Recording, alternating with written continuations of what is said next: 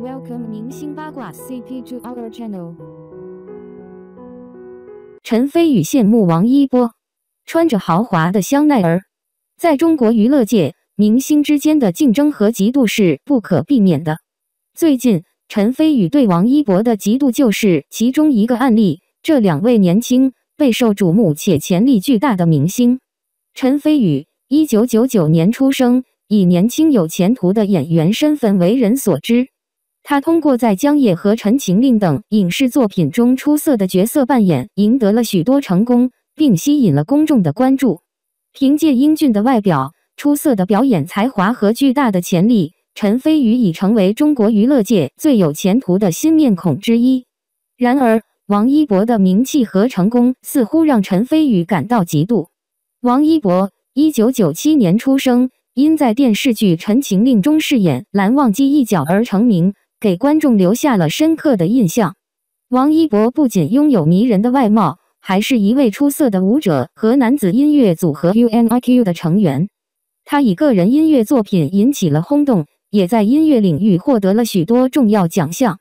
精湛的舞蹈技巧和自然的表演能力帮助王一博建立了一个庞大而忠诚的粉丝团。陈飞宇对王一博的嫉妒可能源自于他们两人都是中国娱乐界前途无量的年轻明星，这导致了对这两位明星的比较不可避免，无论是在才华还是名气上。尽管两人都有各自的风格和个人成功，但这种比较可能引发了陈飞宇的嫉妒，也可能源自于他们在风格和时尚品味上的差异。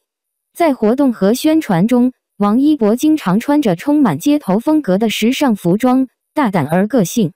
他倾向于选择年轻、活力且稍微另类的服装，而陈飞宇则经常选择来自名牌品牌如 Chanel、Dior 或 Gucci 的奢华而高档的服装。他经常穿着复杂的西装、衬衫和高档配饰，以展现出优雅和时尚的风格。这在两位年轻明星的时尚品味中造成了对比，可能加剧了陈飞宇心中的嫉妒感。然而，值得注意的是，关于陈飞宇对王一博的嫉妒的信息仅仅是猜测，没有确凿的依据。就像在任何行业一样，竞争和嫉妒是存在的因素，但在传媒过程中也可能存在传言或误解。重要的是用爱和尊重来看待这些明星的成就和才华。